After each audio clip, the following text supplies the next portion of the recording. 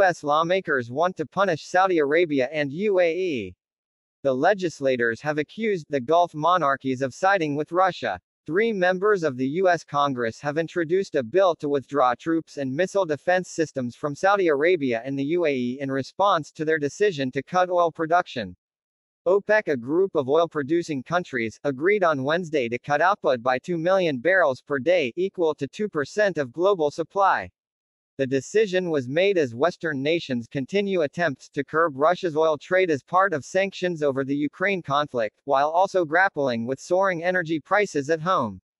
Saudi Arabia and the UAE's drastic cut in oil production, despite President Biden's overtures to both countries in recent months, is a hostile act against the United States and a clear signal that they have chosen to side with Russia in its war against Ukraine, Democrats Sean Casten, Tom Malinowski, and Susan Wild said in a joint statement on Thursday.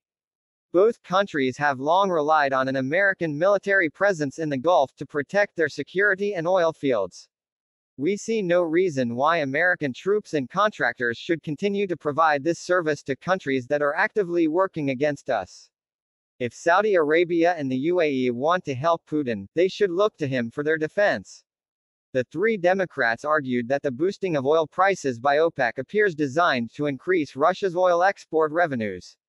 They urged the Gulf states to show a greater willingness to work with the U.S. towards the defeat of Russia's aggression in Ukraine, if they want to maintain good relations with Washington. According to the White House, President Joe Biden was disappointed by the short-sighted decision of OPEC. The organization unites the majority of the world's oil-rich countries, including the Arab states of the Middle East, Iran, Russia, Nigeria, Venezuela, and Malaysia.